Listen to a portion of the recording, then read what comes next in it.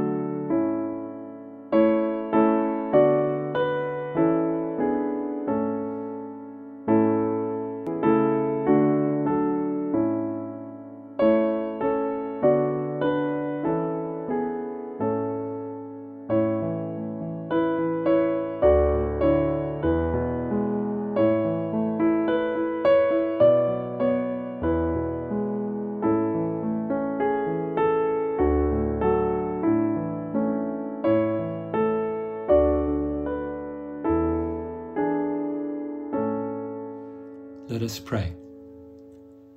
Father Almighty, we come once again to be enlightened by the wisdom of your Spirit as we endeavor to live lives of usefulness to you and to one another. Open for us the gates of righteousness as we follow your Son, who taught his disciples to pray. Our Father, who art in heaven, hallowed be thy name. Thy kingdom come, thy will be done, on earth as it is in heaven. Give us this day our daily bread, and forgive us our debts, as we forgive our debtors. And lead us not into temptation, but deliver us from evil. For thine is the kingdom, and the power, and the glory forever. Amen.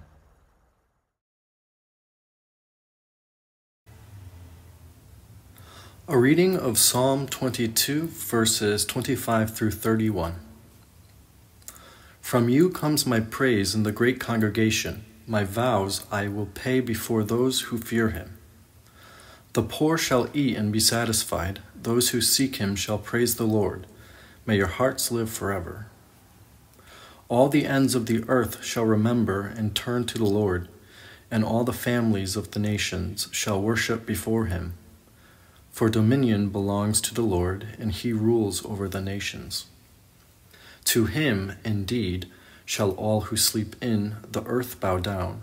Before him shall bow all who go down to the dust, and I shall live for him. Posterity will serve him, future generations will be told about the Lord, and proclaim his deliverance to a people yet unborn, saying that he has done it.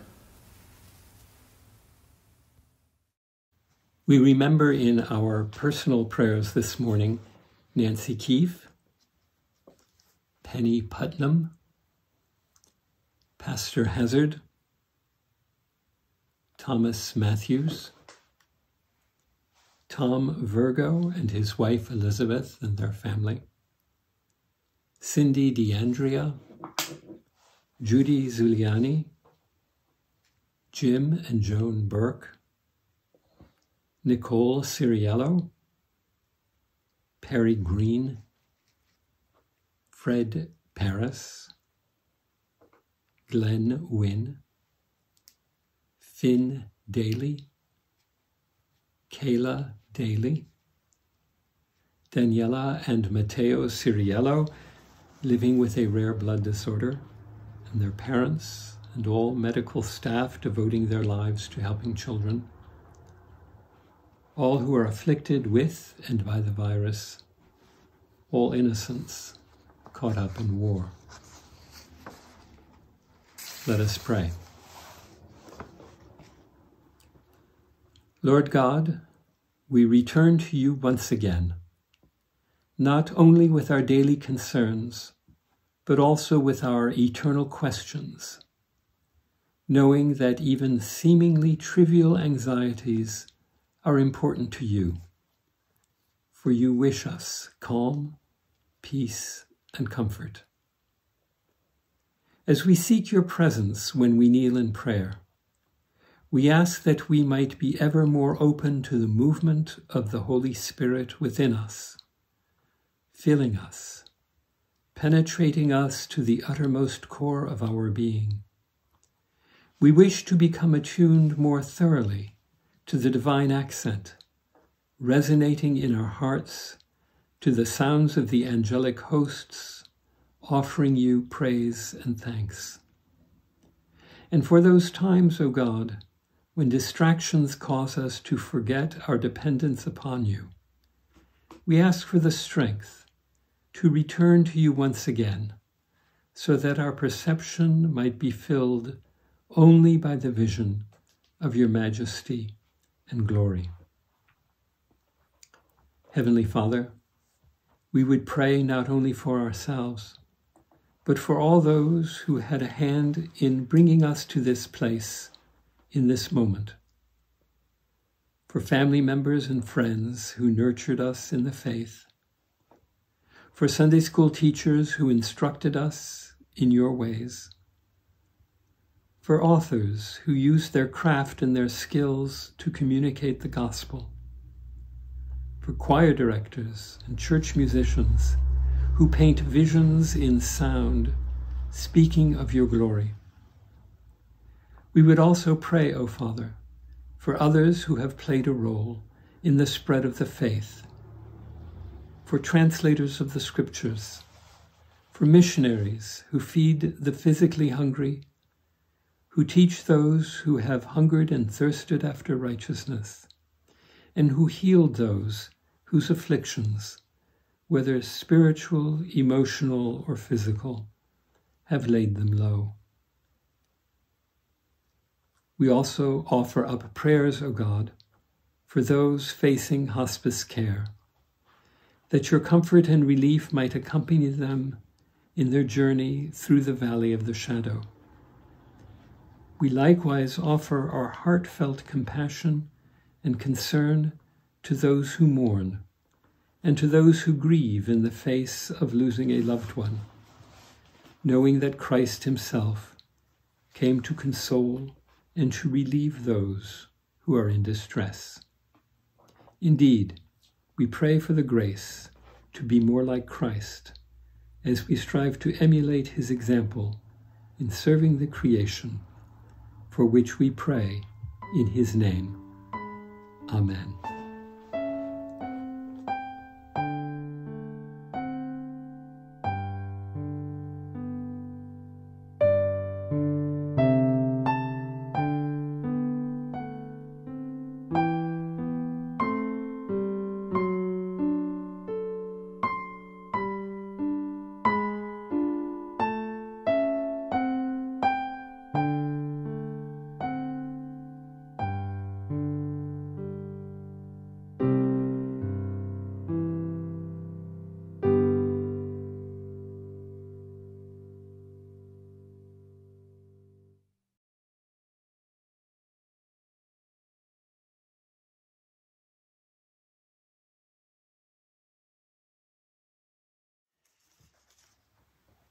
Our scripture lesson this morning is from John's Gospel, chapter 15, the first 8 verses. These are the words of Christ. I am the true vine, and my Father is the vine grower. He removes every branch in me that bears no fruit. Every branch that bears fruit, he prunes to make it bear more fruit. You have already been cleansed by the word that I have spoken to you. Abide in me, as I abide in you. Just as the branch cannot bear fruit by itself unless it abides in the vine, neither can you unless you abide in me. I am the vine. You are the branches. Those who abide in me and I in them bear much fruit, because apart from me, you can do nothing. Whoever does not abide in me is thrown away like a branch and withers. Such branches are gathered, thrown into the fire, and burned. If you abide in me, and my words abide in you, ask for whatever you wish, and it will be done for you. My Father is glorified by this, that you bear much fruit and become my disciples. Here end the morning scripture lessons.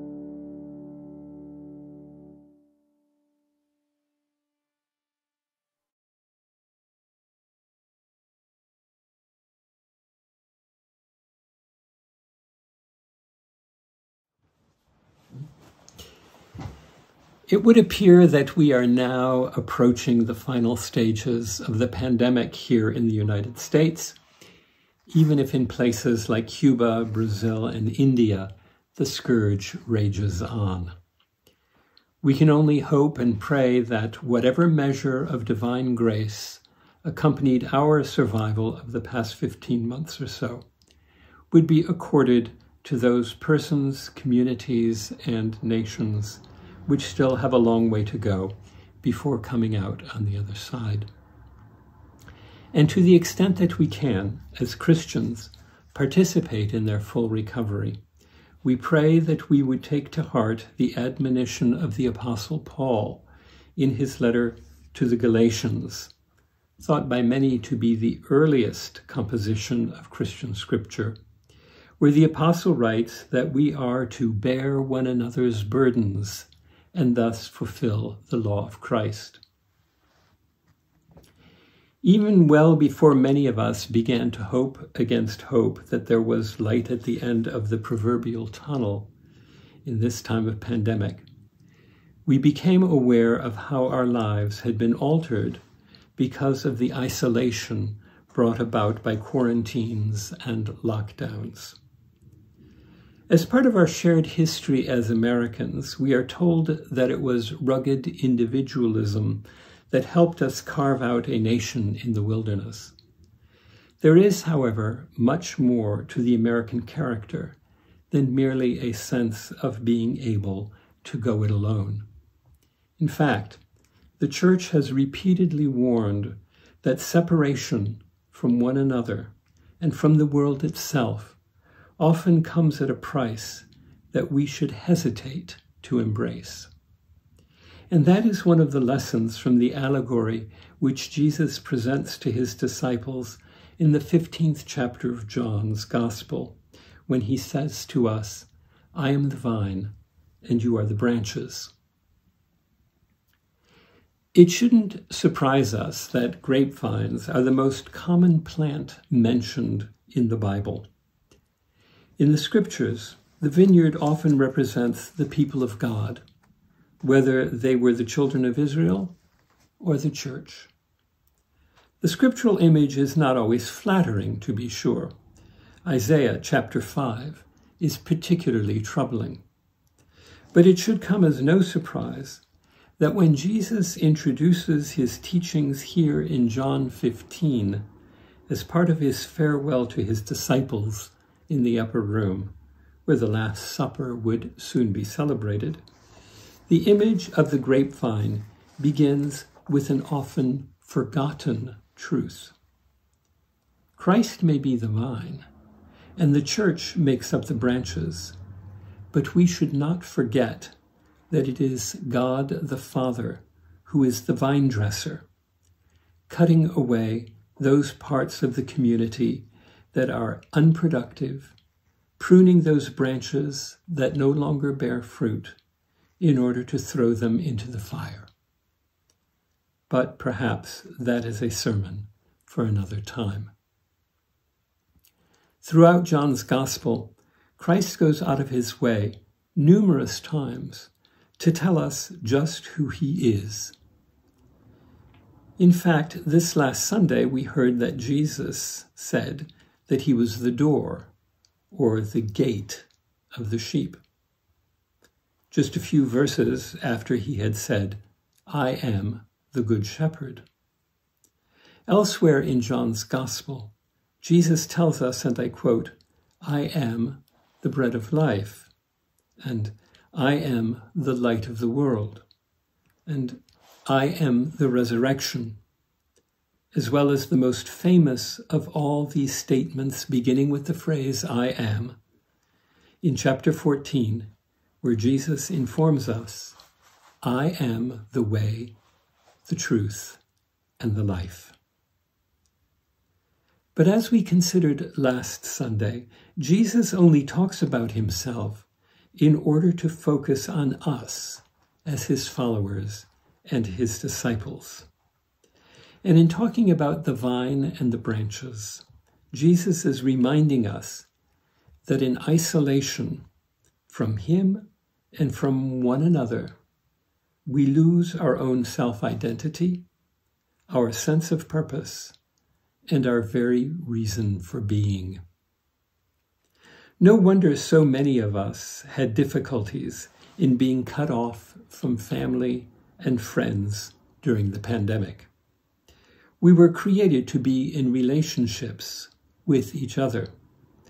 We are made to serve, to minister, and in the words of the Apostle Paul, once again, to bear one another's burdens. Because our burdens are sometimes so weighty that we cannot always carry them alone. Paul reminds us, comfortingly, that we need not carry them alone. There is an old story which many of you have probably already heard about the parishioner who gradually stopped coming to Sunday worship. So the minister called upon this member of the congregation not to berate him or to upbraid him or to guilt him into returning to the fold. In fact, the minister said nothing at all when he came in through the door. The minister simply sat opposite his old friend by the fire, and then in silence took the set of fire tongs hanging by the hearth. With them, the minister plucked one of the burning coals and removed it from the flames, setting it on the edge of the fireplace. Slowly, what had once been a brilliantly burning red coal cooled until it turned cold, no longer giving off any heat. Then, without further comment, the minister took the tongs once again to return the dead coal to the center of the fire, where it came back to life, glowing red. Then the minister got up and silently left. Sure enough, the wayward parishioner was back in the pews the next Sunday. That is part of what has made the last 15 months so difficult for so many of us. There have not always been pews to return to, and we yearn to return to the warmth of familiar faces, friendly surroundings, beautiful strains from the organ, and the sound of voices from a congregation lifted up in praise and thanksgiving. But it's hard when we are separated from one another, for we are meant to be interconnected, not just spiritually, but also physically. For we are the branches of the vine, and as such we are the ones whose job it is to bear the harvest. The cause of Christ, if it is to be spread, must spread through you and through me. And for the successful completion of our task, we depend upon the vine dresser, the vine keeper, the vine grower, none other than God, the Father himself, who tends us, feeds us, coaxes us toward fruitfulness through the bounties of his divine grace, a grace that is ample, that is generous, that is ungrudging, and is lavish. For as Luke's gospel reminds us, it is your Father's good pleasure to give you the kingdom. Everything the branches require, the vine and the vine dresser provide, that the kingdom might be won. So let us come now to the table where Christ himself provides, knowing that the means of grace are found here, in relationship to one another, in service to the kingdom. Amen.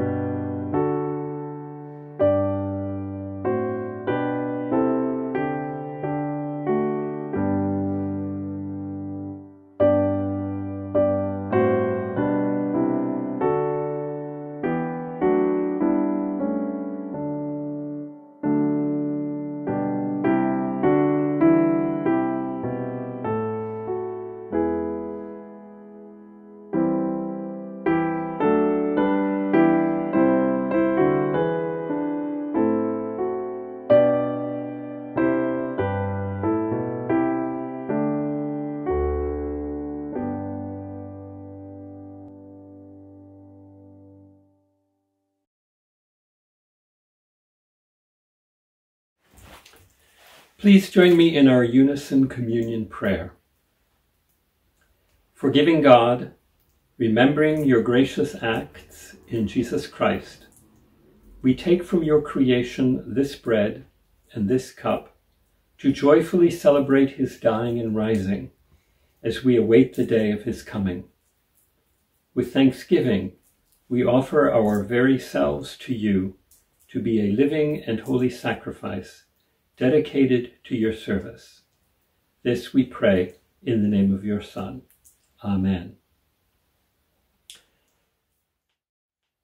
For on the night in which he was betrayed, our Lord Jesus Christ took bread. After he blessed it, he broke it to share it with his disciples, saying, "Take, eat. This is my body, which is broken for you. Do this in remembrance of me."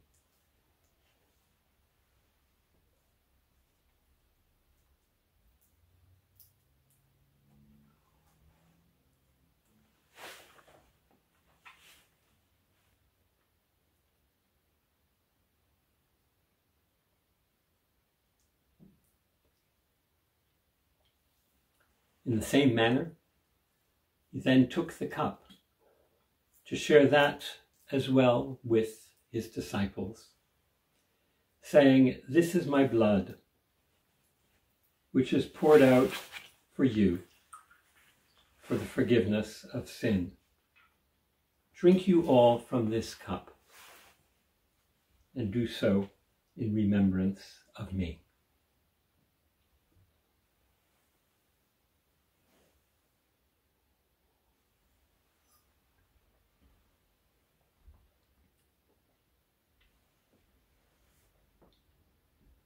Let us pray together our unison communion prayer of thanksgiving. Because the broken bread has meant our healing, because the outpoured cup has meant our life, because our common sharing has meant the communion of our souls, and because we have here been graced by your presence, we give you thanks, O God, and pray that our lives be renewed in the life and love of your Son, in whose name we pray. Amen.